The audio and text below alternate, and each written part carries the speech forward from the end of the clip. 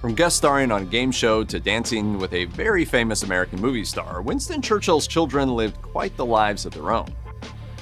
Winston Churchill and his wife Clementine had 5 children, a son and 4 daughters. The oldest, Diana, was born on July 11, 1909. Winston was reportedly known for spoiling his children, while Clementine acted as a disciplinarian. Though both of them sought to be more involved than their own parents had been, his career and her devotion to him still came first. And the series of nannies who attended to Diana and her siblings certainly had a mischievous brood on their hands. When she wasn't acting out, Diana was shy, even more so as she grew older. She was reportedly closer to her father than her mother, who often inadvertently wounded Diana with his sharp criticism. As an adult, Diana often accompanied and cheered up her dad while her mom was indisposed. She also shared his interest in politics. He doted on her, but he never saw her as a potential heir to his political career on account of her gender. While affectionate with her father, the introverted and sensitive Diana worried both of her parents. She had 2 marriages, both of which ended in divorce, though her union with politician Duncan Sands bore 3 children. Diana would predecease her father. She died by suicide in 1963 at the age of 54. Born in 1911, Randolph Churchill was every bit as misbehaved as his big sister. But where Diana developed into a nervous young woman, Randolph became known for alternately protecting and terrorizing his siblings. According to Josh Ireland, who wrote the book Churchill and Son, Randolph would confess to misdeeds he hadn't done just to show how meaningless punishment was to him. Winston was as indulgent with Randolph as he was with Diana and determined to make his boy a statesman in his mold.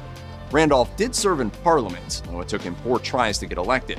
His time as an MP overlapped with his service as an intelligence officer during World War II. But his cruelty, failed marriages, and odious personality were alienating even to his father. Winston even reportedly once said, "I love Randolph, but I don't like him." Randolph's time in Parliament didn't extend past the war. Though unpleasant and reckless with money, he demonstrated a gift for writing that he turned into a successful career as a journalist and author. He also once appeared on the American game show What's My Line? Are you Mr. Randolph Churchill? Yep. Among Randolph's literary accomplishments were 2 volumes in his father's biography. For all their strife, he idolized his father. He was working on a 3rd volume when he died in 1968 at the age of 57.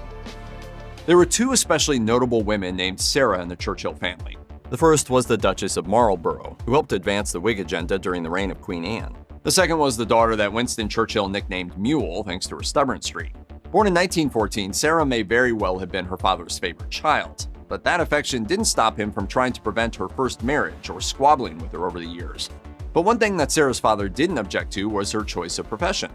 Both of her parents were happy for her to be an actor as long as she applied herself, and she had enough talent to make her way to the West End, Broadway, and Hollywood. She's probably best known for her role opposite Fred Astaire in the 1951 film Royal Wedding.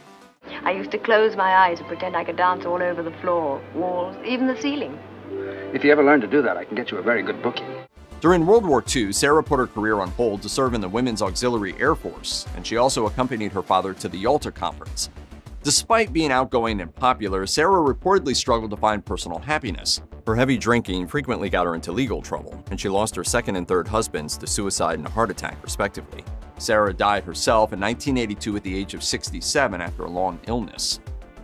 The 4th Churchill child was born on November 15, 1918, just after the end of World War I. She was named Marigold and nicknamed Duckadilly. Her father considered her an affectionate and attentive child, and she reportedly checked in on him every morning. Tragically, though, she wouldn't be around for long.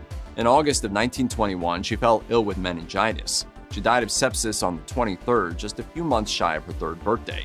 Marigold's heartbroken parents initially had her buried in London's Kensal Green Cemetery.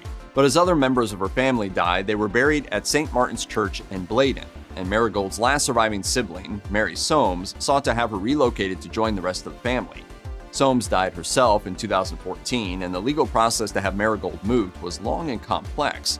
But in 2020, she was reinterred with her family at St. Martin's, where she shares a headstone with her older sister Sarah. Her headstone at Kensal Green remains as a listed monument. The youngest of Winston Churchill's children is widely believed to have lived the happiest life of her siblings. Mary Churchill, later known as Mary Soames when she married, was born on September 15, 1922. Much younger than her siblings, she was primarily raised at the Churchill's country home of Chartwell, with her mother's cousin as her primary caregiver. According to her New York Times obituary, her upbringing was full of bliss and colorful visitors. As a teenager, she began taking annual ski trips with her mother, and the 2 of them remained close. Mary enlisted in the Auxiliary Territorial Service during World War II without telling her father, and she saw action in London and the continent. She later traveled with her father to the Potsdam Conference. He once reportedly hoped to arrange her marriage to Prince Charles, Count of Flanders and Regent of Belgium, but she instead married the politician Christopher Soames in 1947. They eventually had 5 children together. In 1979, Mary launched into a literary career with a biography of her mother. She went on to write several more books about her family, the last being A Daughter's Tale in 2011. She also served as chairman of the Board of Trustees for the Royal National Theatre and patronized various organizations connected to her family's legacy. She died on May 31, 2014 at the age of 91. If you or anyone you know is having suicidal thoughts, please call the National Suicide Prevention Lifeline at 1-800-273-TALK, 8255.